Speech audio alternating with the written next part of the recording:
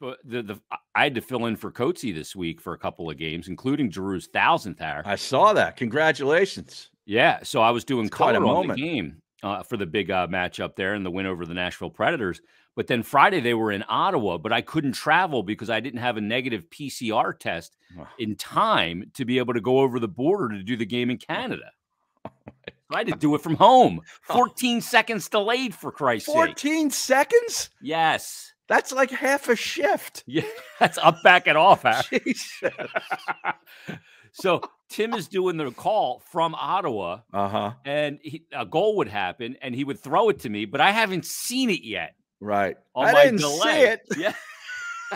So I'm there, like, kind of stretching till I see it on I'm watching the game on a computer monitor because I got to stream it from an NHL site that I get. Oh. And it was dizzying because I'm listening to the game in real time, but seeing everything 14 seconds delayed.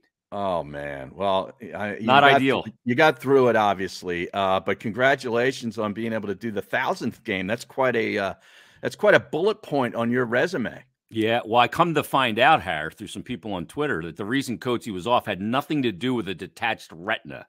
It was St. Patrick's Day. St. Patrick's Day. That was Thursday night. I was up in Nick's Roast Beef with Shander doing a college basketball betting show. Oh, really? Jeez. Where's your agent to book that on St. Patty's Day, right?